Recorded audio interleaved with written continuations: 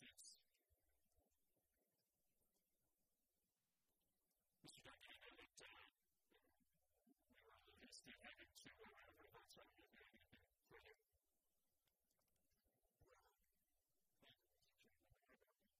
I guess I got everything off my chest all at once, saying that if the day of the game there's any time to explain anything that I'm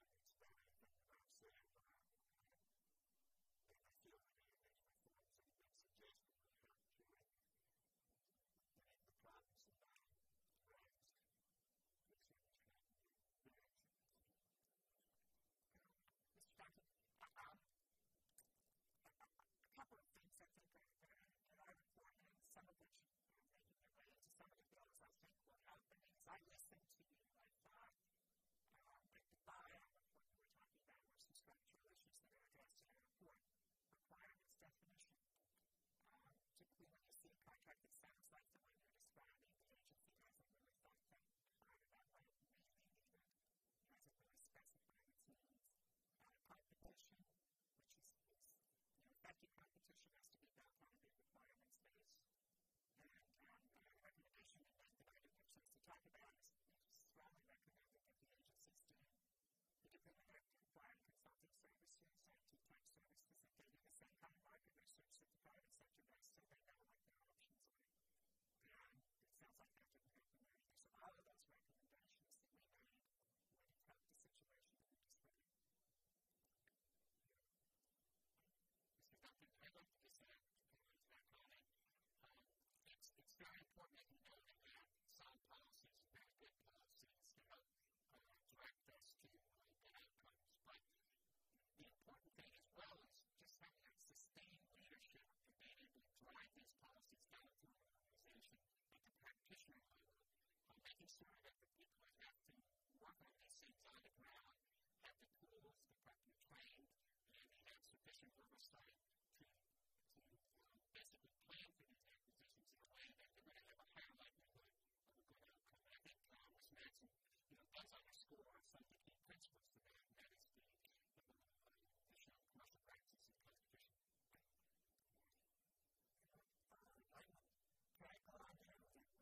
I agree completely that the final requirements properly makes the problems strongly for competition conditions, some additional guidance and requirements for the reiterated position called the competition advocate in the departments and we've dormant over the years and we've revitalized that we're collecting information. But I have to also mention that the percentage of dollars that are competed about 64%, and that's a constant that has been that way for about 10 years. So we don't have a huge surge increase in spending. The amount of dollars that are competed is staying right around 64%. We want to educate our contracting officers so they can do a stronger job on competition so they can search the marketplace. We want to limit what case we get in homeland security that kept going on and on and on.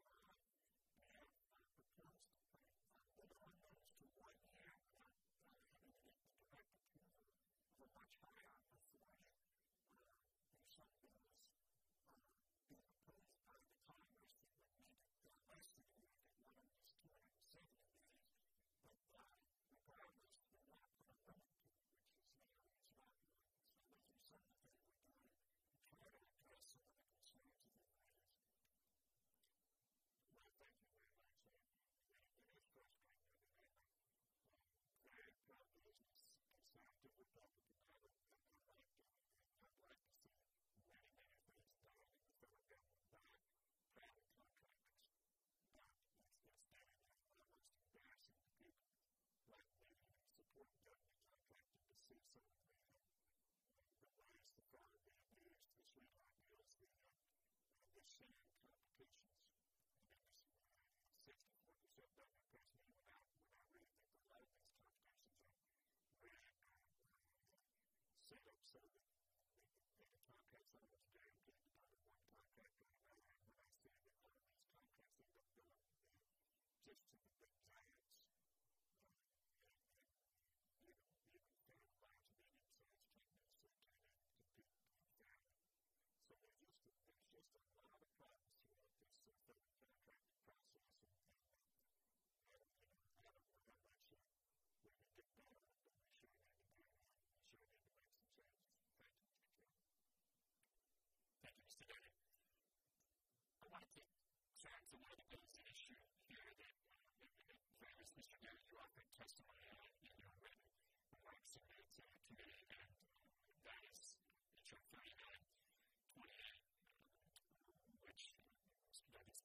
guideline which requires that certain companies doing a percentage of their business unit, percentage above what the federal government has, should have an obligation to disclose the amount of profit or at least the salaries of their top executives when those salaries are in fact paid by employees and potentially 100% in taxpayer dollars. And your remark in your written testimony was expressing concerns on how that would potentially stifle competition. And I certainly understand that concern here. And I guess my first question is, we already have this information with regard to profit and executive compensation when it comes to public companies. And as we know, public companies have done very well with regard to government contracts in Connecticut for several incredibly successful defense contractors. Those are public companies that disclose that information and not only compete very effectively with their other public companies, but they compete very effectively with private companies as well. And in fact, conversely, private companies right now seem to compete with public companies as well. So my question is, if we haven't seen a stifling of competition with regard to public companies that disclose this type of information, why are we concerned that simply requiring private companies to disclose empirically of the same amount of information that public companies disclose? Why are we concerned that that would all of a sudden result in a decrease in competition? Well, contract officers and post-reimbursement contracts have access to all that information anyway. So making it known to the world can have a chilling effect, especially with the dollar threshold and currently selected as $5 million. If you were to go through with it, I highly recommend that you raise the threshold to maybe like $25 million, because there's a lot of small businesses that would be discouraged from jumping into the government space and pursuing it. We're trying to bring a lot more small businesses. And those presidents of those private companies, they don't want their employees to know what they're making deals with. I believe in those instances, someone might decide not to jump into the public space. We're trying to encourage more of them to get in. We want to increase small business. So I would hope that you would see that the ones that get down that line, that they could have a chilling effect on these small businesses. So you might consider a higher dollar amount, which would get at some of the much larger ones that I was conjecturing causing you the most consternation. I think this is what will be very well done in that conversation, and you're very right that we're looking at private companies that operate and look like some of the bigger public companies that provide the information. But I guess let me just follow up on the statement you made. Can you just give a window into the type of information that the contracting agents and personnel that are reviewing and running these contracts, what kind of information regarding profit and executive compensation do those contracting agents have?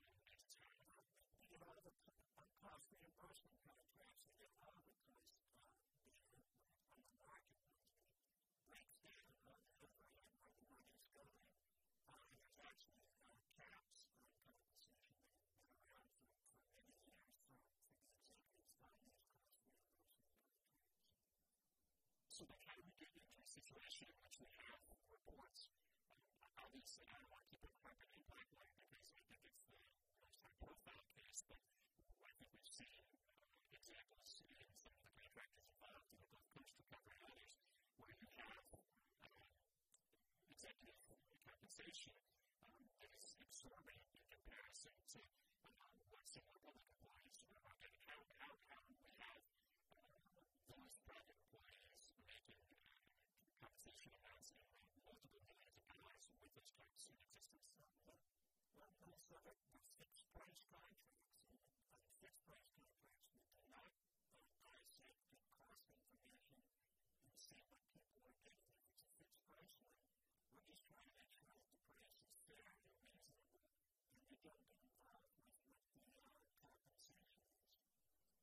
And I guess the thought behind this bill is that in understanding what price is fair and reasonable, it would seem to be that the amount of money that is being taken off the top for profit and really effectively means compensation of employees, that is a relevant piece of information in deciding what price is reasonable or fair. Because we find out that the 15 to 20% is being taken off of the top for executive salaries, that's a relevant piece of information in deciding whether what we believe was a fair and reasonable price is actually fair and reasonable, given the amount of money that's being taken for compensation.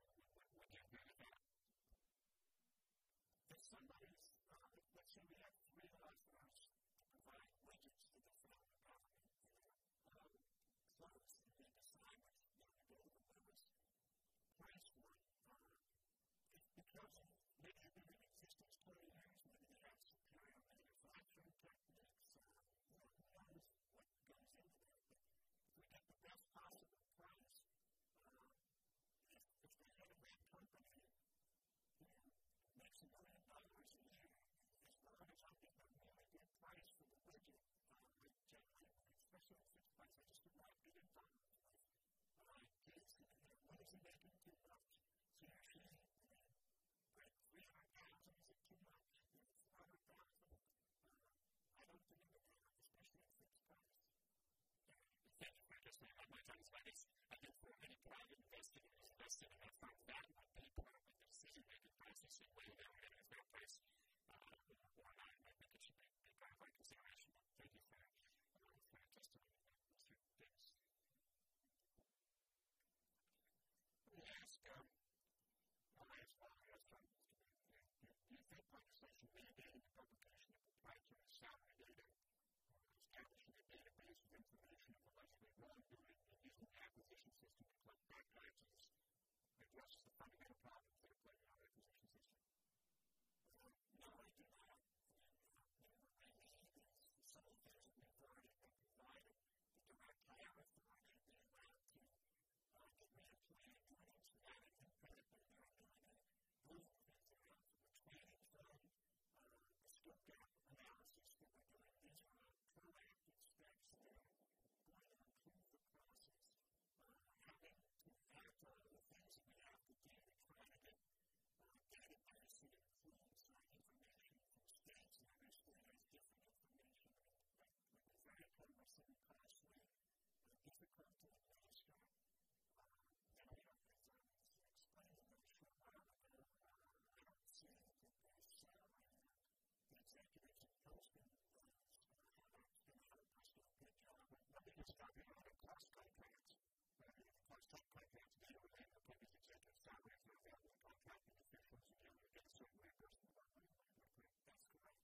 Let me ask Mr. White, Ms. Matson, to just react to Mr. Davis, we were asked to formally comment on those bills, but I did look at them before the meeting.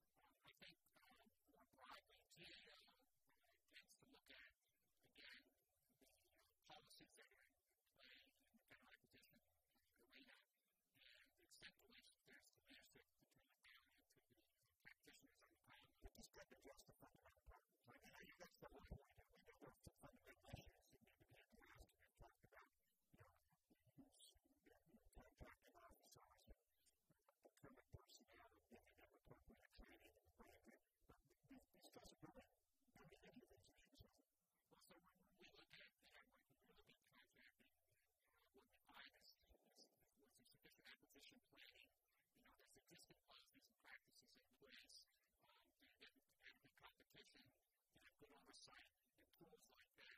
I don't have a formal comment on any of these great bills. If there's any interest in that. No, I'm not asking you, except that these bills don't address the fundamental problems. I cannot take it back to the process for me. Is it the fundamental problem? Let me ask you this. I'm surprised you still say it. Do you think that the publication of proprietary salary data is a fundamental problem of the system? I would ask, sir, I mean,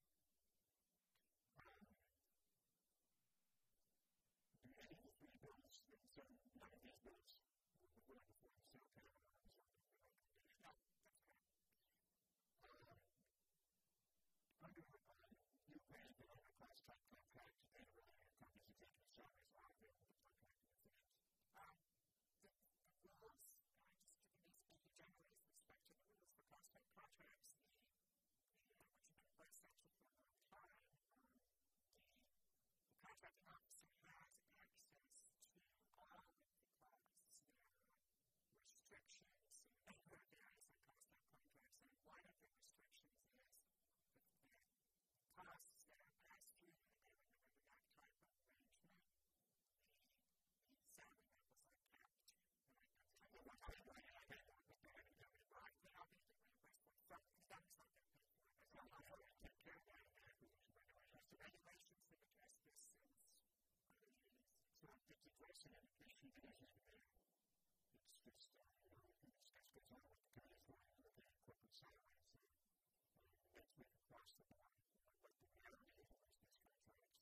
Then we get reimbursed for certain outcome and have to take it out of profits or something else to take it with. So if they do that next for like the shareholders issue, but the taxpayers don't pay for it. And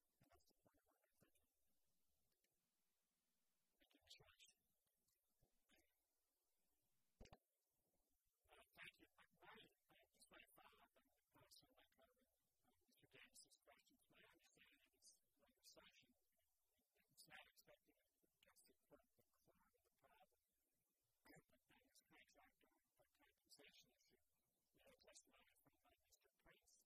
that the profit was about 10%. We asked him the question, how much quote he made on contracts of $1 billion. Straightforward math is $100 million. And that's not that data.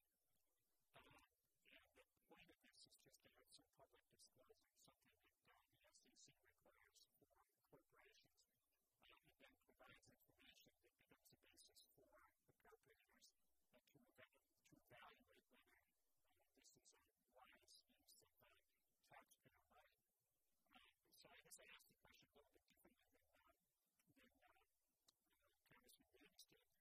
And asked each of you, is it helpful to us in the procurement contract process to have more rather than less information about the expenditures and how the money is actually being spent? Mr. Davis, I'm confused. I'm probably going to ask the question right. It's not an area that contract officers need to have to the information they have to make a determination as to who the local authorities the cost of price and payment. So I think they have what they need to make an appropriate determination to get into the area of the president of the corporation making too much money as long as we're getting a good deal for our reasonable price for what we need in order to determine the best manner of the contracting officer focuses on. So I see requiring additional information to be provided to them is something that they don't need. It's one place reimbursement has already been said. They already have that information. So we're talking about fixed price lines at this time, so they need to find out that information. But let me ask you this. If you have a fixed price contract and you've made a determination that it's a fair, a so-called fair price, it's the price we can get, but then upon re-examination, it turns out that they were buying widgets, let's say, a part of the contract, and they were paying $50 when they would be available $25, so the cost of buying it. But the contract price that we're paying is higher than if there were more aggressive management was necessary. That would be all of the information you evaluating whether the next contract would be adjusted to get the widgets at $25 instead of $50, right? Find out there's funds available for $25, then we don't have to terminate the contract for convenience.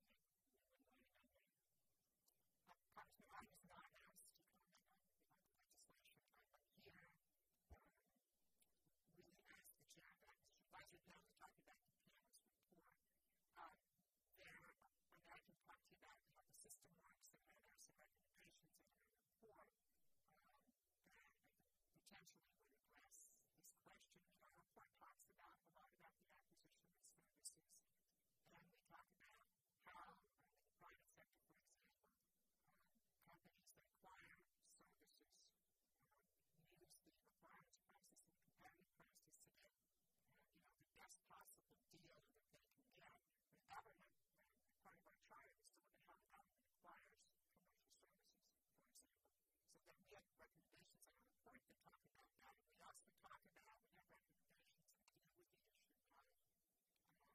of what happens in the government when contracts are awarded without adequate competition, and what kinds of data the government should be able to get under those circumstances. You have cost-type contracts. The government gets tons of data. The government gets cost of pricing data. The government, most of these large contractors are subject to the cost accounting standards. They're subject to sort of ongoing audit for compliance with all of these requirements. For those kinds of contracts, the data is there. When they're fixed price, if they're not competitive, one of the issues the panel looked at was what kinds of information should the taxpayer, such as taxpayers be able to the contracting officers be able to make some recommendations about something called other than cost of pricing data, which will get into a level of arcade and you probably don't want me to talk about. But some recommendations about what kinds of data that they should get and some revisions to the regulations that would provide a little more detail into data in that area. But I haven't looked at the bill, so I really can't comment further on that. But I would suggest you might look at that pretty wisely. Thank you very much, Mr. Lewis. Ms. Bennett.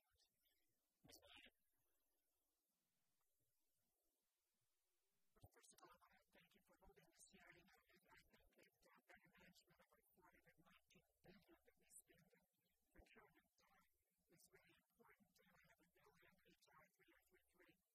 And I have a bill in HR 3033 that the Contractors Federal Spending Accountability Act, which would work to really help the federal government's watchdog suspension and debarment officials.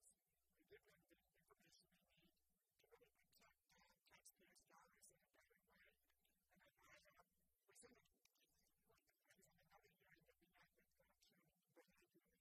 with Chairman Bernard in the State of the Economy. I apologize again someone I'd like to know what these Gulfport panelists do believe that contracting officers have adequate information to determine if a company should be awarded a government contract at this time.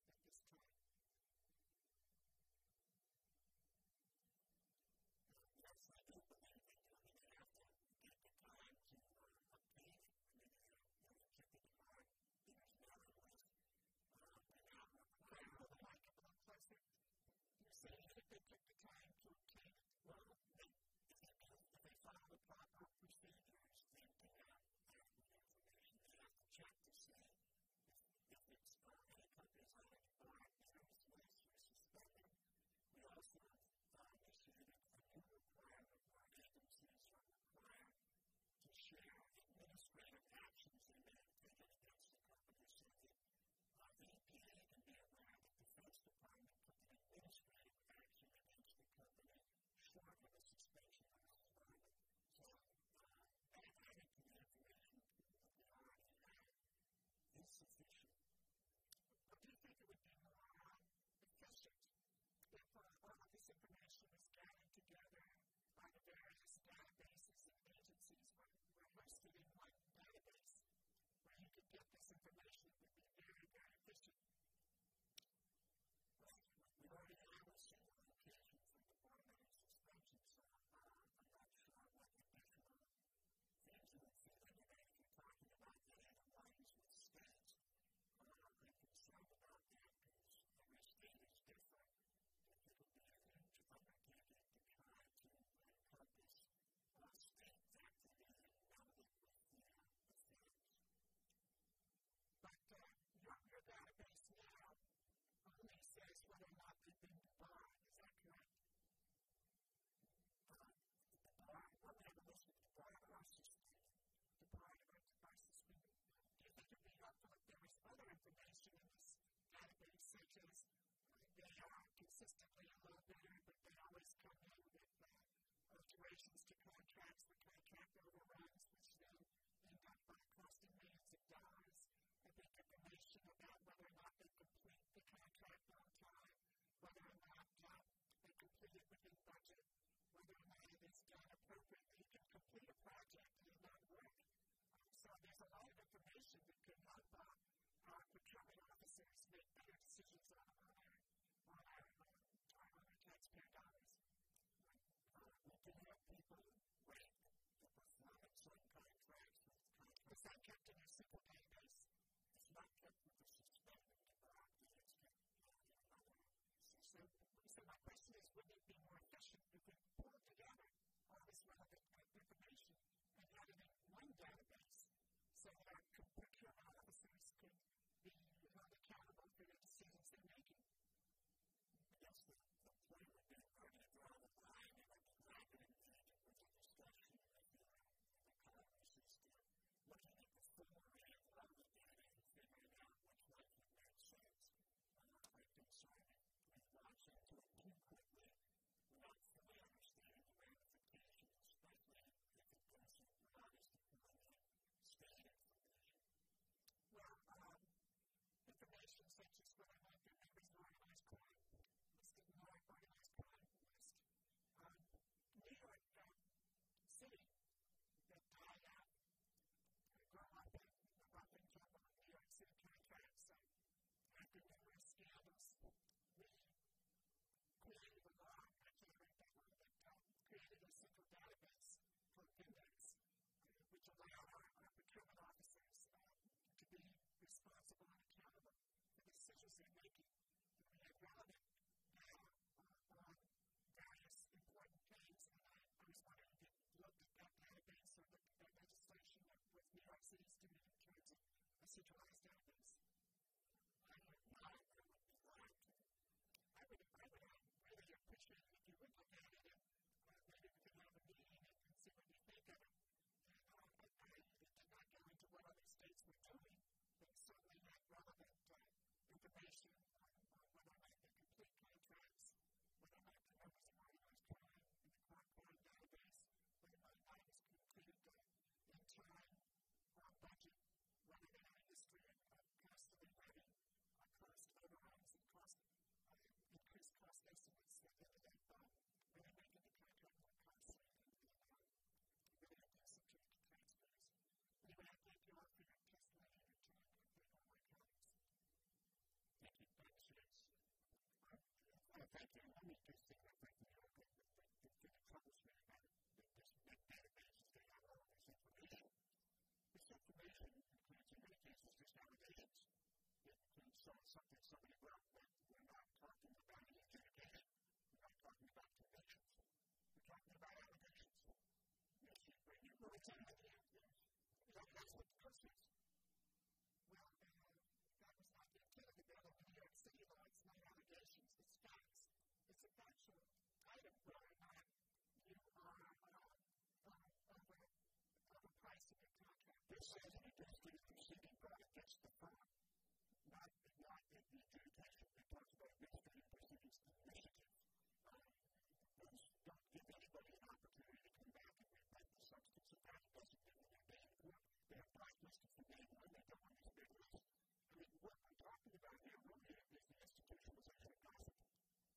And that gives me great concern. If you want to put a blacklisting group together, let's talk about adjudications. We already have some of that in department proceedings that are part of the law.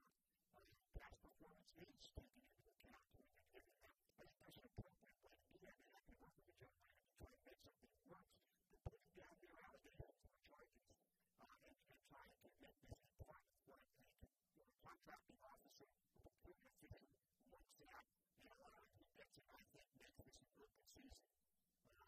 That's not like the contracting process. Let me tell you, I understand that there was reluctance to embrace it. Yes, I look forward to working with the gentleman as we have on so many important issues. I congratulate him for bringing this point up. It was certainly not my intent to be allegations, but only fact. And I look forward to working with him to put forward facts. It's all right, but whether or not gossip, as politicians, we know how damaging gossip can be. There's always a lot of it out there. There's a lot of it out there. So we certainly don't want to bring that into the contracting process. We want our contracting process to be factual, accurate, streamlined, and helpful to business and helpful to taxpayers and helpful to government. Thank you, Mr. Davis. I think we can say it safely and to look forward to working with you on this legislation moving forward. Thank you very much for your testimony here today. Thank you very much. We're going to take just a brief break. We'll set it for our second panel, and then we'll conduct the second panel.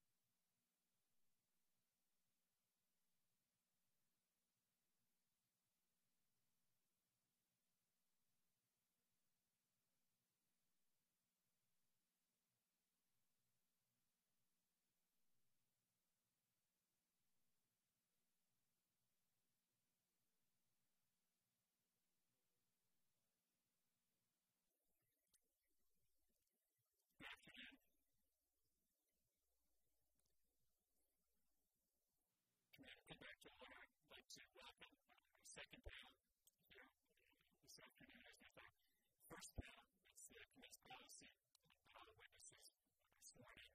And so if the witnesses would please rise and raise your right hands. Do you solemnly swear to tell the truth, the whole truth, and nothing but the truth? Thank you. The record will show each witness answered in the affirmative. Before we hear your testimony before the committee, I'd just like to briefly introduce each witness. Mr. Amy Scully serves as General Counsel of the Project on Government Oversight, a watchdog group that studies federal spending and contracting. Alan Trotkin is Senior Vice President and Counsel of the Professional Services Council, representing many of the largest federal contractors in the United States. Your entire statements are on the record, part of the record, but I ask each of them to witnesses to please summarize as Mr. Taylor said during the first panel. You will have lights in front of you, noting with the yellow light when your time is almost up, and the red light letting you know when to complete your remarks. So we'll begin with you. Good morning to the subcommittee, and thank you for inviting me to testify today about the status of federal contracting reform. I am serving as General Counsel of the Project on Government Oversight, a nonpartisan watchdog group founded in 1981 that investigates and exposes corruption and other misconduct in order to achieve a more accountable federal government. Both believes that the subcommittee is holding this very important hearing. First, government contract spending has eclipsed the $440 billion range in fiscal year 2007. Second, there are numerous legislative proposals and recommendations that require serious attention. The board has been asked to present its views on the recommendations made by the Acquisition Advisory Board, as well as the proposals made in H.R. 3033, H.R. 4881, and 3928. Public fully supports H.R. 3033 by the Federal Contracting and Federal Spending Accountability Act of 2007. This is the subcommittee met on July 18th. I testified before this committee and supported H.R. 3033 at that time. That bill proposed a database that would formalize and replicate Bureau's federal contractor misconduct database to address the government's failure to rate contractors to determine whether they are truly responsible. Since the subcommittee's hearing last year, Bureau has been working with the Senate to introduce companion legislation. As the subcommittee might recall, Bureau's federal contractor misconduct database is a compilation of instances of misconduct and alleged misconduct committed by the top federal government contractors.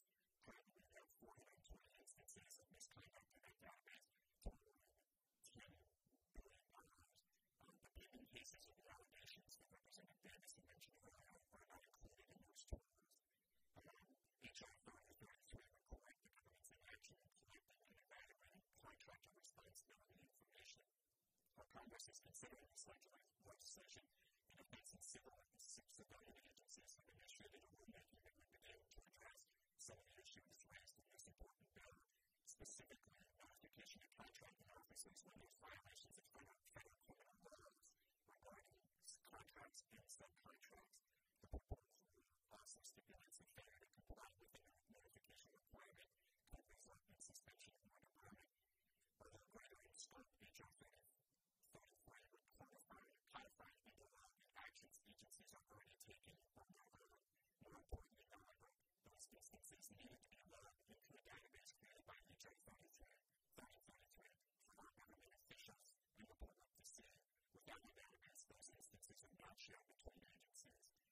Even the National Procurement Task Force Legislation Committee has proposed a similar database that will include violations of criminal laws. So this isn't far removed from what everybody is asking Congress and the agencies to do already. Sharing information between departments and agencies is proposed, and we go a long way in improving employer-employee contracting decisions and enhancing the government's ability to weed out risky contractors, especially those with repeated histories of misconduct or poor performance. I predict that there will be industry criticism about what to call a database, and efforts to scale back the table of information that is included. But mankind is an open debate on those topics and will fight to keep our fellow civil and administrative settlements, even those without any admission of the liability by the contractor. Our partner believes that the Contracting and Tax Accountability Act of 2007, H.R.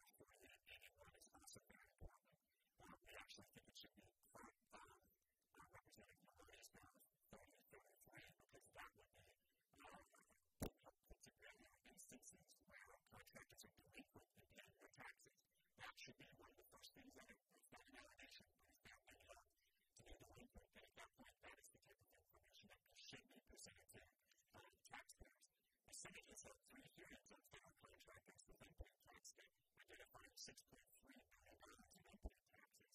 That is the type of information that should be collected. HR 4881 is on the right track, but Barbara believes that it could go further in its scope. The bill is limited to negotiated acquisitions, leaving out 5.12 commercial item purchases. The bill would also only require contractors who are seriously delinquent in paying their taxes. Barbara supports HR 4881 with the understanding that the definition for seriously delinquent encompasses the companies that owe the $6.3 billion in delinquent taxes to the federal government. We see HR 4881 as another tool to prevent companies with questionable track records from receiving federal taxpayer dollars. The third bill that I was asked to speak about is the executive compensation disclosure bill, HR 4928, which would require some contractors to disclose the names and salaries of the most highly compensated officers. Congress struggled with our stance on this bill because there have been some issues that have already been raised in the first paper as far as getting to private information. However, I think that the side of caution disclosure wins out here. These companies, the scope of the bill is very limited. And in fact, like these are companies that are vastly majority funded by the taxpayer, and therefore their information should be brought to light. In conclusion, because I see that my time is running out, the important work here with the acquisition advisory panel and some of these other bills, I think things have been better for years. If you take a look at the GAO's report and the testimony for today, a lot of the issues were issues that may have raised for many, many years that have been ignored. And I think that there needs to be a change in the culture of the contracting system throughout the government to promote competition and some of the other items and issues that are major concerns with our contracting system as it stands. Even if the 1423 pages recommendations are implemented and Congress passes the legislation included in today's hearing, Barbara believes that there is still more work to be done. Thank you for inviting me to testify today. I look forward to working with Chairman Towns, working with our bill and the entire subcommittee to further explore how the federal government can improve the buying of goods and services. Thank you.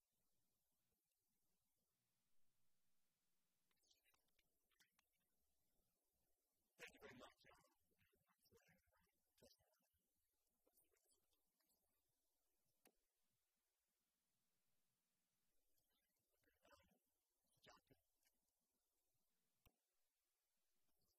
Chairman, thank you very much for the invitation to testify. The Professional Services Council's related National Trade Association representing the professional, technical, and engineering companies providing services to the federal government. Our members include small, mid-tier, and large businesses.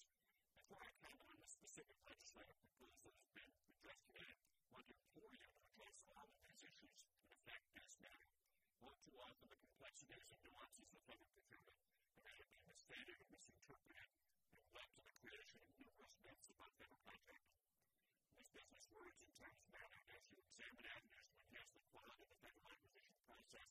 It is important to proceed with well-understood definitions, sound data, and an accurate assessment of the current environment. It's also important to recognize that many layers exist today to protect the government's interest in equities. The government marketplace is vastly different and far more regulated than the commercial marketplace. And we do not suggest that the two can or should be identical. While the discussion is not appropriate, overly simplistic statutory or regulatory language ignores the policy, implementation, due process, and other dimensions of law is the wrong way to start. I also want to address the issue of the federal acquisition workforce in its broadest context. Far from simplifying the life of the federal acquisition professional, many of the reforms, including the enacted legislation recommended by the Senate panel, actually make the acquisition process more demanding for the people charged with its execution. While check-the-block procedures are far easier to execute, they're also far less effective and frequently replace procedural perfection with mission accomplishment.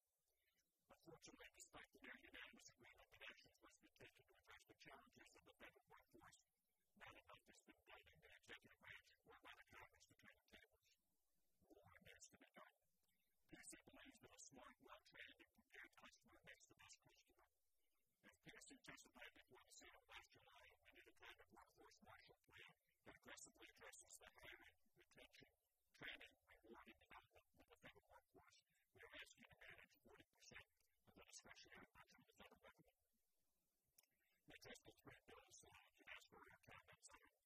With respect to H.R. 3928 by Mr. Murphy, PSC supports transparency and accountability in federal contracting. The reasons for this bill is clear and obvious. It seems to be focused on only one company under unique set of circumstances.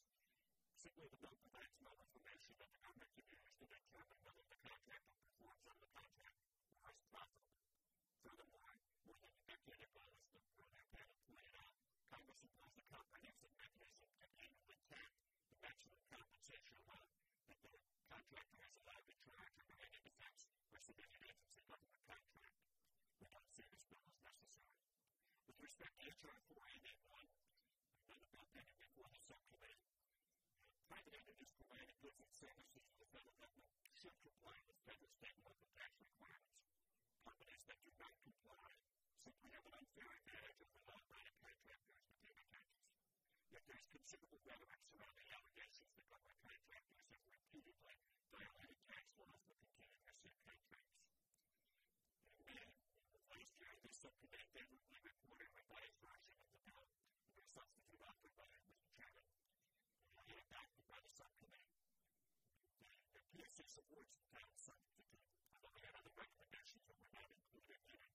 Nevertheless, the substitute properly relies on the department mechanisms and the current regulations to ensure that a contractor is provided with due process before being denied access to government contracts. As also already provided under the responsibility requirements of federal law and the federal acquisition regulations. Many of those place for that attributes are also included in H.R. 4881. As you know, there were two newly identified provisions relating to contractor and grantee tax compliance included in the 2007 Appropriations Act. Different formulations were included in different standalone bills. Since the enactment of these two provisions, there are not any guidance or any procurement regulations that have been issued, but we will be watching for them. And in addition, as Mr. Bennett noted, there are administrative actions that have been taken in the still in process that deserve to be implemented and then assessed before adopting new legislation. In light of these actions, we urge the subcommittee to hold off pursuing further legislation in this area at this time. And finally, to address H.R. 3033, another bill pending before the subcommittee, PSC supports the objectives of transparency and accountability in federal contracting, recognizing the importance of the government having access to relevant information pertaining to contractor responsibility. We do not consensually oppose a government-wide database that includes objective information based on factual, government-provided input that includes sufficient descriptors to fully explain the nature of the reporting data, the nature of the remedial action taken, and the relative severity of the infractions cited. Unfortunately, legislation does not address these elements. Furthermore, to the extent that the database includes information on fines, paid, or settlements, fundamental due process mandates that include only those traditional administrative actions that result in findings or admission of guilt. In my statement, I go on to talk about the acquisition advisory panel recommendations. I've been happy to address any issues that the subcommittee may have about that. We appreciate the invitation and testifying and look forward to answering any questions you may have. Thank you. Both of you for your testimony. Let me begin with the chapter 2 approve H.R. 3023, which transformed this Wednesday. And the second you support the government-wide database on facts about the provided input. This is an what needs to be done here on Well, I think that Mr. Davis pointed out some of the issues that are of interest to consumers. I think real progress can be made. I think they're using a lot of information that's dispersed throughout the government. We don't mind bringing existing information in a more convenient form, readily available to the contracting officer so that they're not out there searching for relevant information. There's already significant information in the online representations and certifications system that lists information about a company's compliance with numerous laws. As mentioned, the suspension of department list, there's other department information. So bringing those kinds of factual information from the federal level together into a single database, we have no objection to. You don't see already in the database crossing its name. I am, sir. Why don't we just talk about it? Well, we know that much of the information has to then been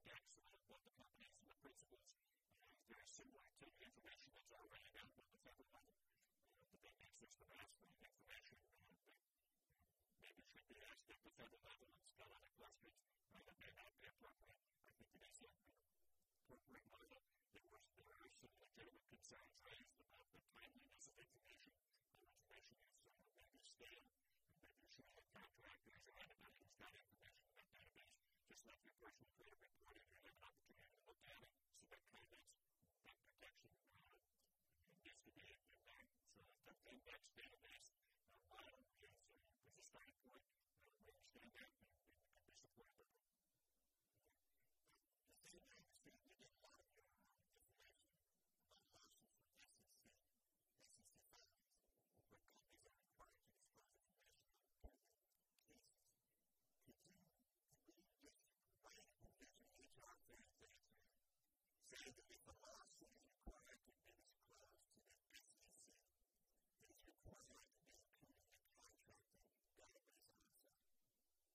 Mr. Chairman, I think that is a wonderful solution because that has already been vetted and debated for many years, and I know that clause that discusses what legal proceedings have to be disclosed has been a huge debatable issue.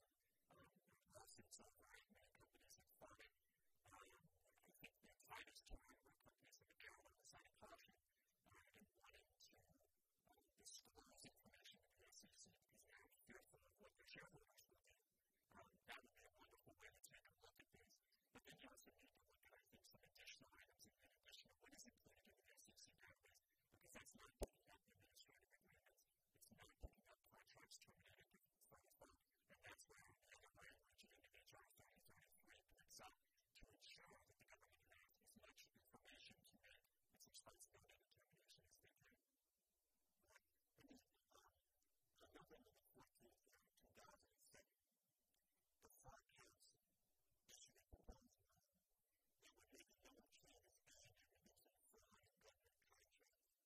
First, it would require contractors to notify the Inspector General when they have reasonable grounds to believe that one of their employees has committed a violation of criminal law. It can actually reduce government contracts. Second, it would add fair to a disclosure section. As violations as a cause for suspension of employment. And third, it would require full cooperation with government money and investigative agencies. I would be interested in hearing your views on this proposal. The project that we're talking about is submitting a public comment supporting the rule, but also asking that it be expanded to include the other types of issues and other misconduct that has been proposed in HR 3033. The one theory that I think that the comments that have been submitted is the same issue that Representative Davis has raised on the allegations of even the clarity of the definition for when a violation is known creates some problem. I think it's a lawyer creates a problem for me as far as work product issues and whether you're being held guilty before you prove your innocence. But overall, I think that information is necessary to disclose to contracting officers and to the government to make sure that we're not awarding contracts to risky contractors. We can debate on what's included at what point. I think final adjudications is a nice way to go, but there are many different types of misconduct that aren't being captured in the performance retrieval system, and we provide grants throughout that system. Why can't we do the same thing with some type of responsibility grant so that the contracting officer can go to one specific location and see the grant for a contractor and be able to fact out right away whether they're risky or responsible. If not, we might as well take the responsibility determination requirement right out of the water, and we might as well do it right because currently the suspension department doesn't get that information, and neither does the excuse process for the PBOS, the performance information retrieval system. So at that point, we have a huge gap of information that is currently not being presented to the government. That's a really critical area, Mr. Chairman. What do you think of that? We also come extensively on that regulation. We're a strong supporter of mandatory government-wide governance programs that are suitable to the size and the nature of the business that companies provide to the federal government. We were troubled by the mandatory disclosure that we convinced that the voluntary disclosure, the changes to the current voluntary disclosure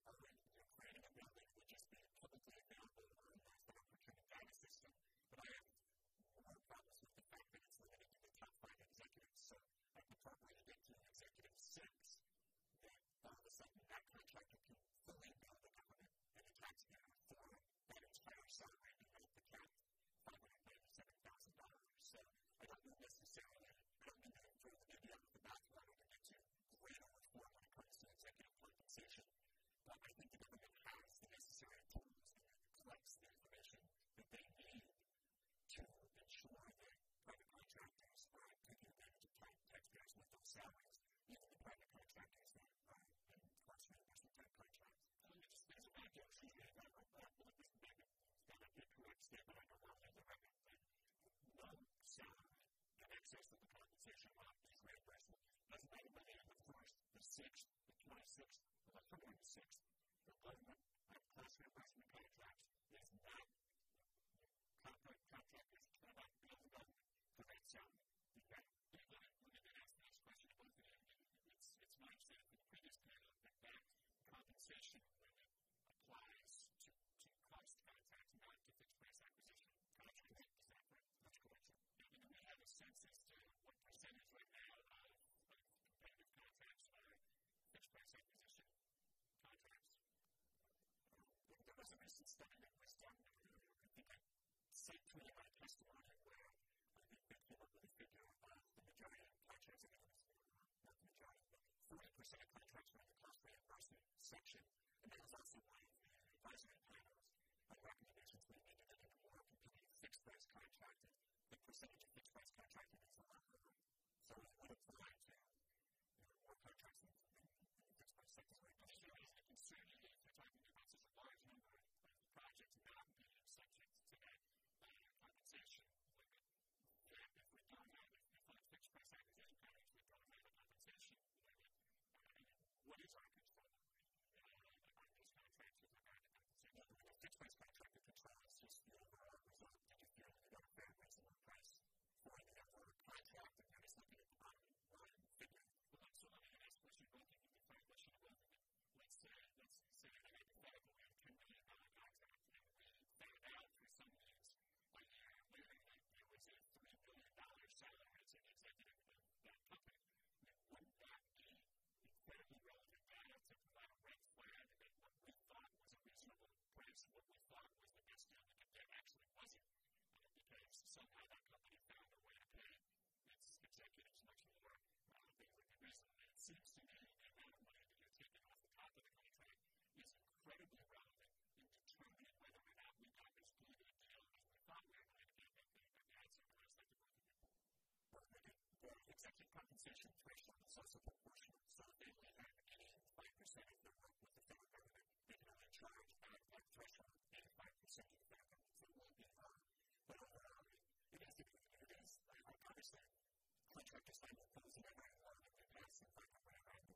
But I think there's adequate information currently with the government that exposes this issue when it comes to the fact that it's reporting the contracting officers and DCA is checking and enforcing it. So I don't know what when in the disclosure world, but overall, to have it there, I don't know what's important. Thank you, sir. Let me just make sure that you're clear in the contract price does not equal somebody profits or salary. So there's a lot of components that go into price. And on the fixed price, we hope that there's strong supplies and competition. We hope that the competitive environment will help ensure that the government has a fair and reasonable price for the goods and services that it's contracted for. And the government retains rights. Of course, the evaluated companies can know where that information is coming from. So they do have tools to get out there. We want to be very careful about opening up repricing fixed price contracts. I think that's a very dangerous question. Okay, thank you, Mr. Chairman, for your leadership on these issues. And I'd like to ask Mr. Chivak on your comments on due process and protections. I believe the safeguards that exist in the current FAR are unchanged in H.R. 3033. And in your testimony today, you have repeatedly said that this ensures due process protections in some way. Can you explain in detail how H.R. 3033 changes current FAR due process protections, especially in view of the fact that the bill has provisions for rebuttal, that it provides for rebuttal and allows the contractor to show mitigating or remedial factors? Yes, thank you.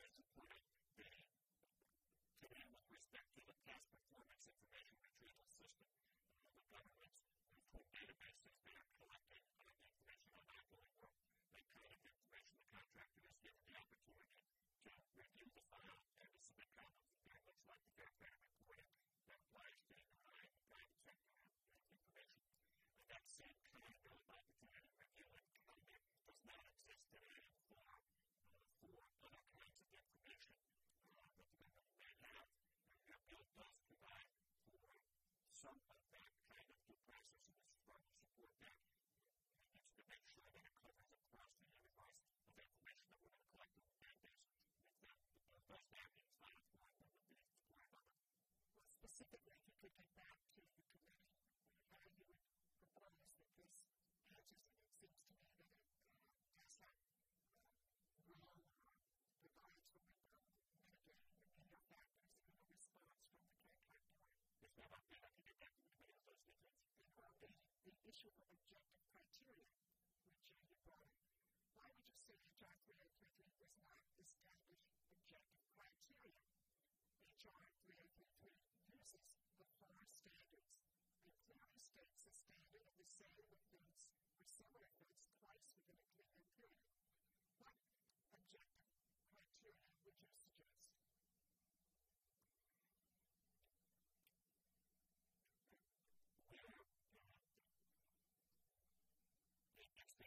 The issues of the allegations, there's the unsupported audit reports, there's the GAO. What do you mean unsupported audit reports? Audit reports are audit reports. What's an unsupported audit report? An unsupported audit report would be the initial conclusions of the CA auditor who has not been reviewed and carried out by the contractor or the decision made by the contracting officer. That would be an unsupported audit report review. It's simply because an auditor could raise questions about cost, legitimacy of the factors that go into the information that goes into the final determination of whether costs are legitimately questioned about it. And so it's at what stage of the process that that information comes forward. This committee, you would support it if there's not comments from the contractor regarding any decision by the contractor. Yes, we expect in the final version of legislation that this committee approved and that was passed last year by Mr. Rice in H.R. 1362. The same issue was addressed in the committee concluding as adopted provision that provides for a final audit report, which includes the recommendations of the auditor, the decision of the information response to the contractor, and a final decision by the contracting officer. That's the right, with that stage, with no objection, that is the final report. And also, on the issue of complex legal issues, you said that HR 3033 required contracting officers to make complex judgments. But when you say that contracting officers now already have to make three very complex judgments, and are you saying more comprehensive data in a single place would make their job harder or their judgments more difficult to make? No, I'm not saying that. The contract was support having the factual information that we talked about more conveniently available to the contracting officer. The government already has the data, so we see no reason not to make that more readily available.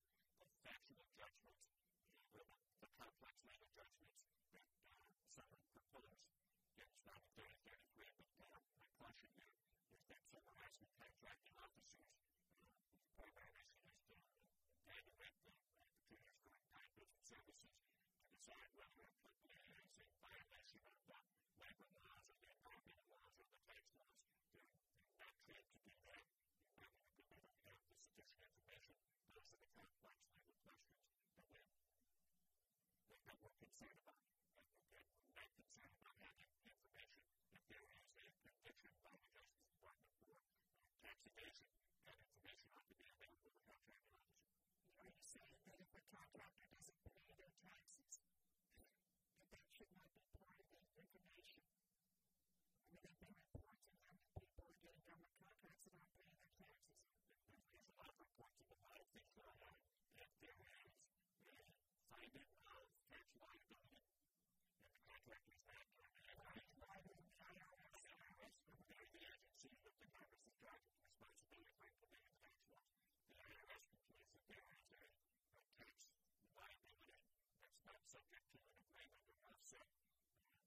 Absolutely, that information should be made available to them. In fact, are you aware that the disclosure standards in HR 3033 closely mirror the standards in the private sector for the construction industry? I have reviewed construction industry-wide forms. There are qualifications, disclosure forms for construction general contractors. census forms 221 and 721. And these